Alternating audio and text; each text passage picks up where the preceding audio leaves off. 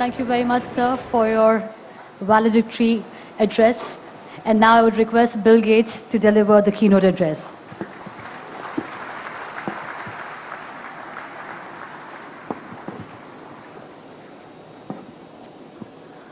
Well, it's exciting to be here today, and I really appreciate the incredibly kind introduction from my good friend, the Honorable Chief Minister Naidu. I'm also glad that we have so many other important people here, the IT Minister, Agriculture Minister, Minister of Markets, Speaker of the House, many members of Parliament, a member of the Assembly, Principal Secretaries for Agriculture, many farmers, students, and friends. I really was excited when I first met the Chief Minister over 20 years ago now, because people are saying to me there's someone who believes in digital technology and digital dashboards even more than you do. And I found that hard to believe, but when we met, he had his digital equipment computer, and he was really painting a vision of how we could make government better by using this very advanced tool. And he and I have completely agreed on that every step of the way. Today is a real milestone in that. Today we can talk about that we really are starting to use dashboards for agriculture and health, and things like Kayazala are connecting people together for great government activities. So it's been a real journey over these last 20 years making that vision a reality. I expect we'll be accelerating. In the years ahead, we'll be able to move very, very quickly. Today, I want to focus particularly on some of the innovations going on in agriculture. Of course, as the Chief Minister said, the future of Andhra Pradesh is dependent on the future of its smallholder farmers. It's great to hear the plan to translate this commitment into action on everything from improving roads and connectivity to investing in micro-irrigation and digital soil mapping. Andhra Pradesh is taking bold steps to transform the agriculture sector and set a model for others.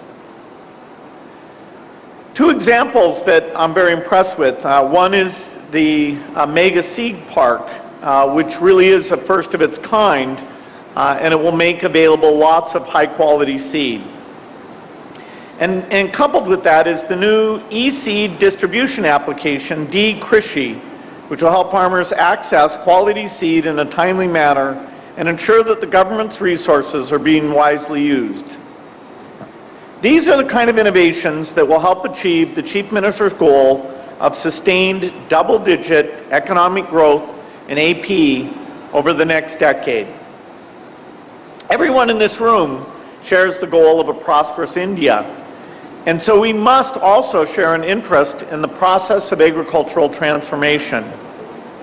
When I say transformation, I mean a shift from agriculture based merely on subsistence to agriculture that runs like a business.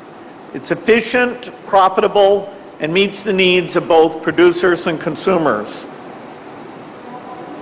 There's basic statistics that I'm sure that many of you are familiar with. More than half of India's population works in agriculture.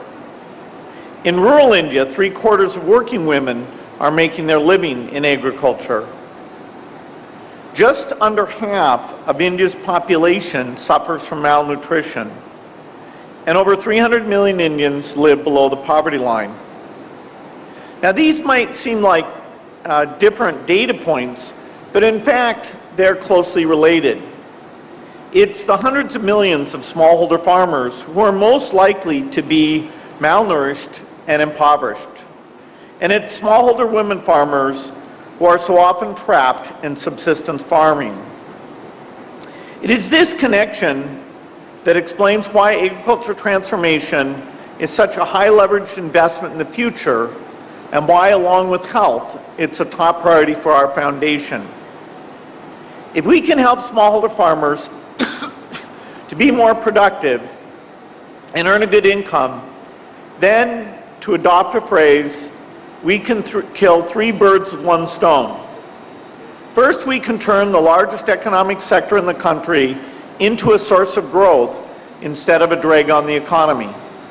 Second is we can make sure that growth is inclusive and that it not only leads to a higher GDP, but also lifts people out of poverty.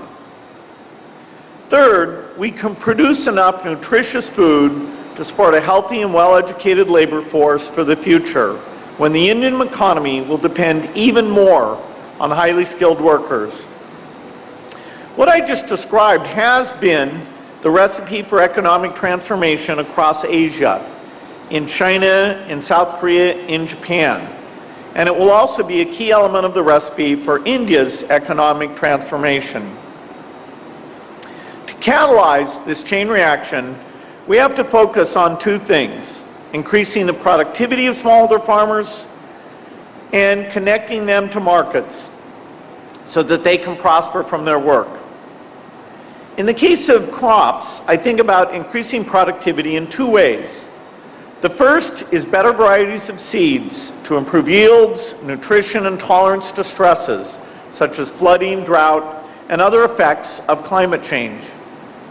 For example, scientists at Agri, the International Rice Research Institute, developed a flood-tolerant version of the popular rice variety known as Swarna that can survive full submergence for more than 2 weeks. Swarna Sub 1 is now being used by millions of smallholder farmers, especially in Eastern Asia. But many smallholder farmers still use seed varieties that are decades old, so they're not realizing the benefits of newer, high-yielding, and more resilient seeds. In fact, the Rice Monitoring Project in Eastern India analyzed samples from thousands of farms and showed that farmers were swapping out rice varieties at an even slower rate than we had thought. Modern plant breeding techniques, including DNA analysis, can double or even triple the annual increase in crop yields and lead to hardier varieties. Agri and the Bangladesh Rice Research Institute have already proven the effectiveness of some of these approaches in their work modernizing rice breeding programs. AP is already a major seed producer for India and South Asia, and it is well positioned to become a hub for seed innovation. AP doesn't have to look far to find the know-how to capitalize on this opportunity. It can leverage the local expertise in GIS and its world-class IT sector, along with low-cost commercial software and DNA testing services to develop better varieties more quickly. The Mega Seed Park will drive innovation not only for higher yielding crops, but also varieties of regional importance, including more nutritious and resilient non-cereal crops like pulses. Even with these advances, local seed companies that market new varieties to smallholder farmers need to be confident that farmers will buy their seeds before they take on the expensive and risky process of introducing new varieties. This brings me to the second way I think about increasing productivity: understanding what varieties farmers are actually growing in their field. In the U.S. Corn Belt, seed companies test new varieties on thousands of farms before they make the final choice on which ones to bring to market. For public breeding programs in AP and other parts of South Asia, this step is often missing, so most companies only sell tried and true older varieties. Imagine what would happen if every farmer in AP was growing the latest varieties bred for today's environment and production system. A data feedback loop can help bridge the gap between innovation happening in the public breeding programs and the products farmers need to boost productivity. Since nearly half of households in AP rear livestock, we also have to think about productivity from that perspective. One priority is animal health. Diseases can wipe out flocks and herds, driving smallholders even further into poverty. For example, Newcastle disease can kill 3/4 of the chickens in a flock, during an outbreak. Through a partnership with Hester Biosciences, there's now a vaccine that costs just 3 cents a dose. India is also pioneering vaccines and medicines for other costly livestock diseases, including some that spread to humans, such as porcine cysticercosis. This disease is endemic to India's swine herds and is the most frequent preventable cause of epilepsy in developing countries. It kills 50,000 people a year. Another priority is animal breeding. Consider the dairy sector. India is the world's largest milk producer, but this success is owed to a very large number of animals producing fairly small amounts of milk. In AP, many of the indigenous cattle breeds owned by smallholder farmers produce only a fraction of the milk that's possible. But crossbred cows could yield more than twice as much milk as the typical indigenous breed. We are supporting the National Dairy Plan to increase milk production across India by 6 million tons annually. One promising element of the plan is a partnership to introduce sex-sorted semen technology. With India increasing artificial insemination to 100 million doses annually, this means that not only are we breeding cows that produce more milk, but we're also increasing the portion of female calves being born. Of course, boosting productivity isn't just something that plant breeders or veterinarians do in a lab. The innovations need to get from the lab to farmers' fields. For that, digital financial services can help, because smallholder farmers need to save and borrow money to buy seeds, fertilizer, and veterinary care. In the old cash economy, saving was insecure and borrowing was extremely expensive for most people. India is becoming the leader in digital financial inclusion. The combination of a world-class biometric ID system, investments in public infrastructure like the MPCI Unified Payment Interface, and the recent launch of payment banks produce changes and opportunities that were unthinkable just a few years ago.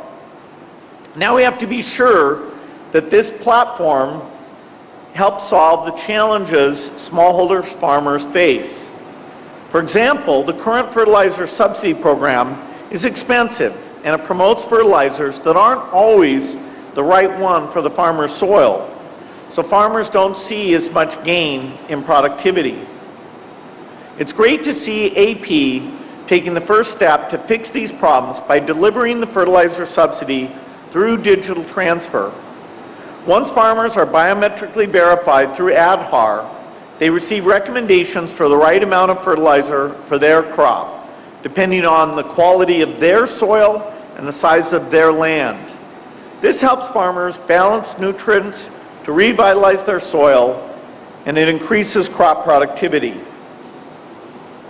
It also reduces widespread overuse of fertilizer. Direct transfer of fertilizer subsidies can be quite transformative in other ways. It will help governments minimize leakages, and it will bring farmers into the formal economy. Once farmers are linked to India's digital financial system, they'll be able to receive social welfare payments directly and save their harvest proceeds in secure interest-bearing accounts, making it easier to buy seeds and fertilizer in the planting season. And they'll be able to send and receive money simply and safely with a click of a button. It's also important for farmers to have reliable information so they can make the most strategic choices about managing their farms. For many farmers, this starts with understanding the ground beneath their feet, what crops will grow best in it, what fertilizer is required to make it more productive. AP's Soil Health Card has helped farmers, but it takes a long time to do the lab work needed to produce the cards, so they haven't reached all farmers to make the difference everybody's hoping for. As the Chief Minister knows, innovation in soil mapping can overcome this constraint. One model is what our foundation did in Africa called the Soil Information Service, which combines